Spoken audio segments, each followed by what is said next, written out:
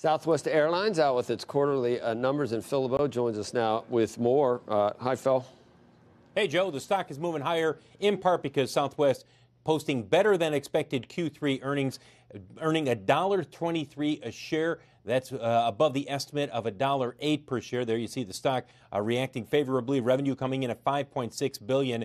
Capacity, however, it has been impacted because the company has not had the full complementary fleet that it expected when it placed its orders for the 737 MAX, and they laid out all of their capacity plans for the year. Capacity down 2.9%, and also because they are not taking all of those aircraft, their CapEx expenditures a little lower than expected, now coming in at $1.1 to $1.2 billion.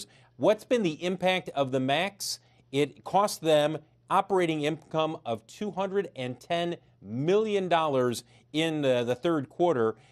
When you look at Southwest, they have more MAXs than any other airline, 34 of those that were grounded starting in March. But a lot of people also forget that they were scheduled to receive another 41 throughout the rest of 2019. They now say they expect to take delivery of 7 of those 41 in the fourth quarter, pending whether or not the FAA signs off and recertifies the MAX, and then the remaining 34, those are pushed out into 2020.